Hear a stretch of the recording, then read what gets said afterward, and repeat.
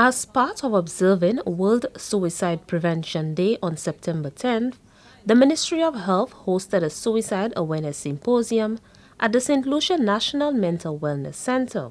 The symposium provided an opportunity for mental health professionals to share ideas and knowledge to help achieve the goal of preventing suicidal behavior. Principal Nursing Officer Glenda Sepal says, everyone can make a difference to assist others who have reached the point of wanting to end their lives. Preventing suicide is often possible, and you are a key player in its prevention. You can make a difference as a member of society, as a child, as a parent, as a friend, as a colleague, or as a neighbor. You can raise awareness about the issue, educate yourself and others about the causes of suicide and warning signs for suicide. Show compassion and care for those who are in distress in your community.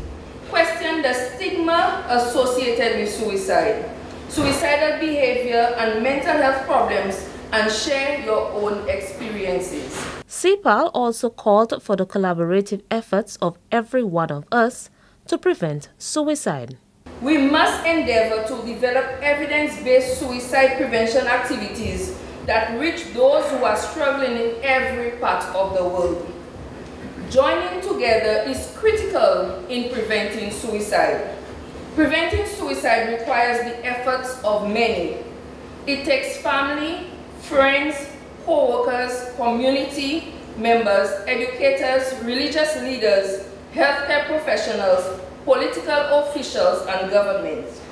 Suicide prevention requires integrative strategies that encompass work at the individual, systems, and community level.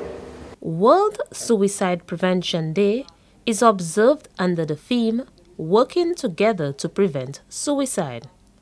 Reporting from the Communications Unit of the Ministry of Health and Wellness, I am Fidel Neptune.